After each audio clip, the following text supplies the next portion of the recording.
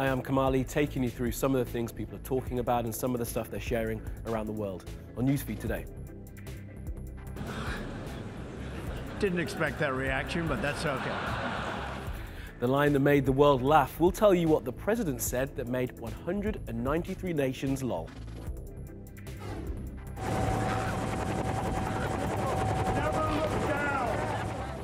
Getting bungee with it, Will Smith jumps out of a plane for YouTube and his 50th birthday. China and Sweden have a falling out after this video went viral, but is there more to the story? And coffee lovers meet in Istanbul for a festival of Joe.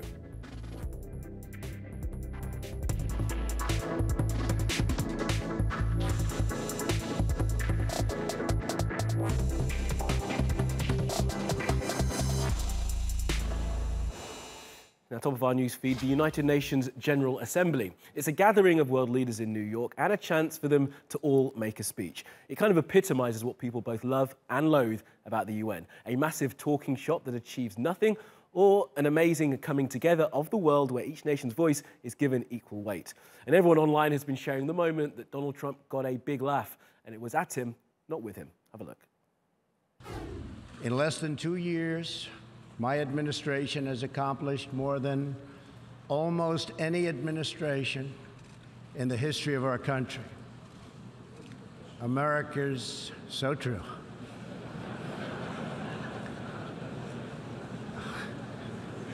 Didn't expect that reaction, but that's okay.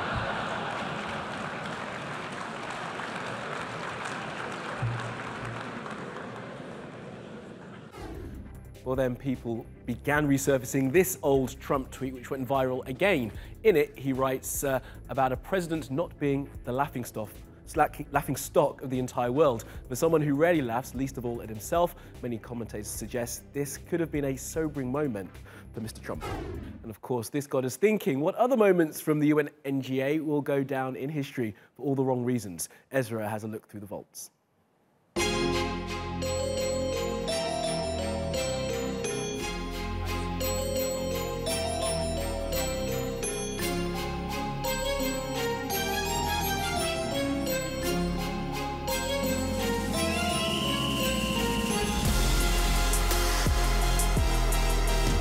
George W. Bush in 2005. And this is his note asking if he could use the bathroom. Hugo Chavez in 2006 called out George W. Bush and complained of a bad smell. En este mismo lugar huele a azufre todavía. Muammar Gaddafi in 2009, he spoke for an hour and 40 minutes and decided to rip pages out of the United Nations Charter.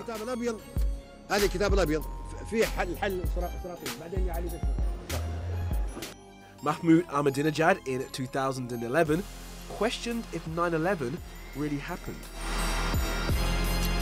People walked out in protest.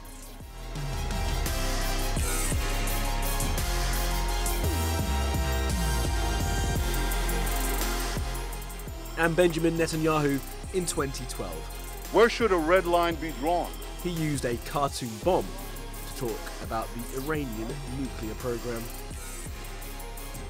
Before Iran completes the second stage of nuclear enrichment. All right, let's take a look at some other things that caught our eye on social media. Bill Cosby will spend between 3 and 10 years in prison after being found guilty of sexual assault. He was once one of the world's best-known comedians. Now he's the latest high-profile man brought down by his own behaviours. TRT World spoke to one of Cosby's first victims just as the sentence was announced. Oh my God. How'd you feel? Elated. Completely elated. Just thrilled. He's just pathological as far as I'm concerned, and most of us, but deviant serial rapist who got away with it 50 years. I am 70 years old, and he raped me when I was 17, twice. And the Fresh Prince of Bel-Air, aka Mike Lowry, aka Will Smith, has been paid by YouTube to jump out of a helicopter for his 50th birthday. And YouTube got some of the cast of Fresh Prince there to look, it's Carlton. The jump apparently raised money for charity. Smith is now a vlogger, so I'm sure we can expect more internet-inspired nonsense in the years that come. Oh, goody.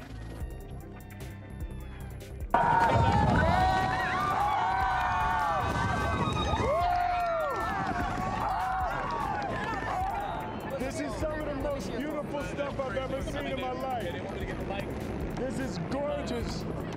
I'm ready for them to put my ass down, though. I can tell you that much. Now, the world's biggest biometric identity card system has been declared legal by the Indian Supreme Court. The Aadhaar, which was a top trend on Twitter earlier, is a huge undertaking by India and could allow for hundreds of millions currently outside the scope of services to benefit from services. It could also be abused and put people at risk. Nia is in Delhi.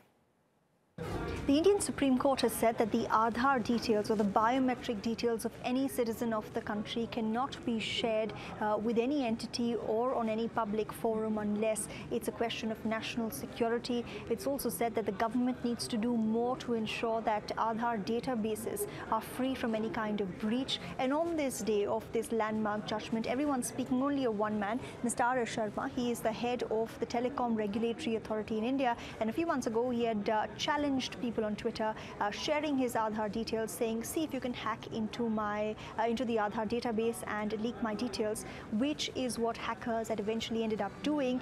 Today, he's quite conspicuous by silence, only retweeting someone who's focusing on one aspect of the Supreme Court judgment, someone who said that Aadhaar empowers those on margins, and he's essentially choosing to focus only on that praise that the Supreme Court heaped on the Aadhaar challenge. You've got Amrit Raj, who's saying, wonder what Mr. R. Sharma is thinking on a day like this when the Supreme Court has said that the Aadhaar database needs to be made more secure. Also questioning what India's Telecom Minister R.S. Prasad and the man who founded Aadhaar, Nandan Nilekani, are thinking. You've got Kaushik saying Aadhaar is proven unsafe by what the Supreme Court said, and that's a huge digital slap right in the face of the TRAI chairman, that's Mr. R.S. Sharma. There are others as well who are focusing on another aspect of the judgment, which said that you don't need to link your Aadhaar to your cell phone number or to your bank account. Mr. Javeer is saying that mobile phone operators and banks, you harassed us, forced us to link Aadhaar,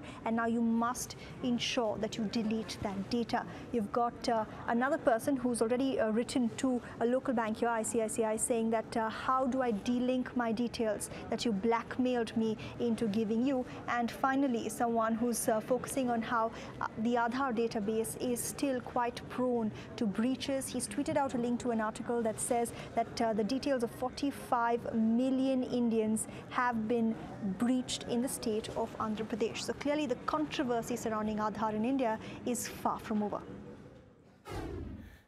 Now, a bizarre diplomatic dispute is going on right now between China and Sweden, and it involves a viral video and racism. How very 2018. Here's Akanksha to explain. And these people just doing this way. See, we are here and people are sick. Here, who can help them? This video triggered a diplomatic spat between China and Sweden. Earlier this month, police in Stockholm removed some Chinese tourists from one of the city's hostels. Apparently, they were trying to sleep in the lobby 14 hours before check-in time. The situation was made worse when Sweden's satirical TV show Swedish News made fun of Chinese tourists, giving them some do's and don'ts for visiting Sweden. 在历史建筑物外拉屎。您要是在路上看到一个人跟一条狗在一起的话，不是因为他刚刚买了午饭。在瑞典，我们用刀子和叉子吃饭。 还有在吃饭的时候，我们不拉屎。 The clip, dubbed in Mandarin, went viral in China after it was uploaded on video sharing site Youku. And the hashtag Swedish TV show insults Chinese people began trending, along with calls to boycott Sweden and Swedish brands such as IKEA, H&M and Volvo. Even the Chinese Foreign Ministry weighed in. It amounts to gross insult to the vicious attack on China and the Chinese people. The program leader's comments are full of prejudices, biases and provocations against China and some other ethnic groups. It's a serious violation of media professional ethics. We strongly condemn that. The Chinese Foreign Ministry and the Chinese Embassy in Sweden have lodged stern representations in strong protest with the Swedish side in Beijing and in Stockholm, respectively. But is there something more at play? Some people think this is really about China's detention of Gui Minhai, a Hong Kong-based publisher with Swedish citizenship. He mysteriously vanished in 2015 and was later confirmed to be in Chinese custody. China State Television accused Sweden of orchestrating his kidnapping. Another incident which could have added fuel to the fire is a recent visit from the Dalai Lama to Sweden. He is the spiritual leader of the Tibetan people, but China has been locked in sovereignty dispute over Tibet for decades. Sweden was the first Western country to enter into diplomatic relations with China in 1950. But could this be the beginning of the end of their friendship?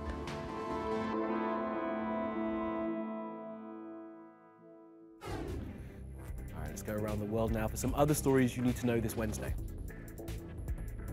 There's trouble at the top of Australia's public broadcaster, the ABC, and staff have walked out today protesting what they call government interference. Now, earlier this week, the ABC's board inexplicably sacked the managing director, Michelle Guthrie.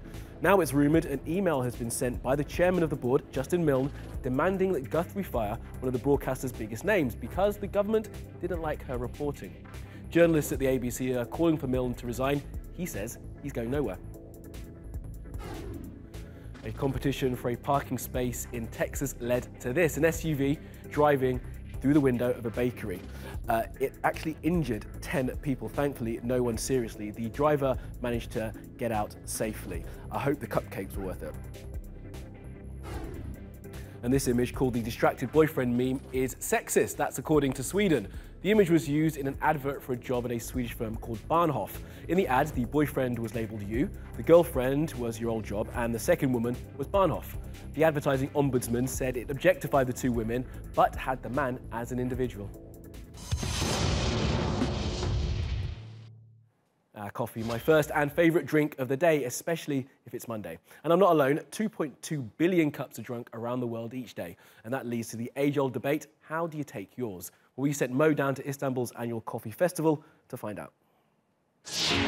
One of the biggest pet peeves for baristas is when a customer makes a complicated or special coffee order. Let's go speak to baristas to find out some of the worst and weirdest orders they've ever received.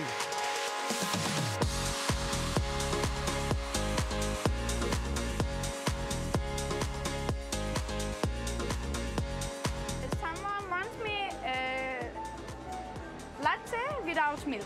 En büyük bardağı espresso sonuna kadar çekmemi istemişti. Americano with milk syrup. Even he asked, do you have cacao on it? Şeker ve süt. Gerçekten kahvenin tadını alamazlar, aromayı hissedemezler. Sometimes my customers want to instant coffee. Why? Why you don't like it? Because of it's not herbal. Aldığım en kötü kahve siparişleri aslında demlemeleri, süt ve şeker eklenmesi. Bir de latte'nin içine 1001 farklı şurup eklenmesi.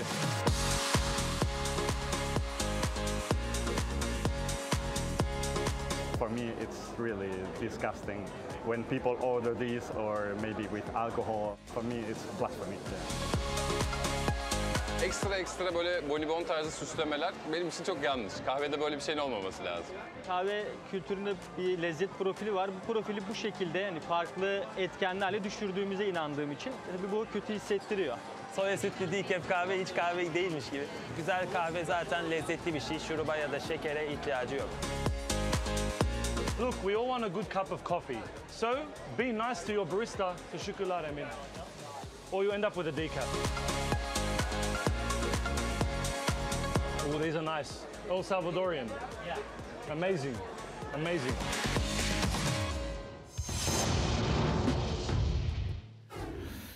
And in today's Animals Doing Stuff, it's lost in the Thames. Now, the internet has called this beluga whale Benny. Now, these guys are normally found in the Arctic, so this one is way off course. Conservationists are hoping it'll find its way out soon and are urging people to not get too close.